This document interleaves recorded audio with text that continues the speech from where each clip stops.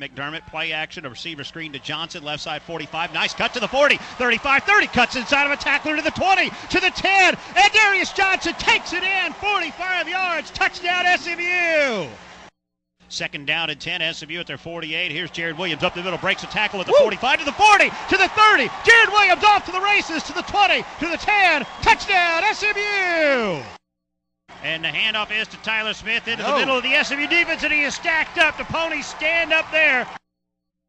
Throws deep down the middle, caught Cole Beasley at the 23, and he slides down right there. First down, SMU on a gain of 25. Handoff to Woodley going off the right edge. Touchdown SMU. Wimbley able to lunge forward just enough to make it through Cameron Nwosu. And the Mustangs have their second rushing touchdown today. Rice bringing 5, and a handoff goes right up the middle. Wimbley to the 35, to the 30, right to the 20, to the 10, to the 5, and he drags a man into the end zone. Second touchdown today for Rashad Wimbley.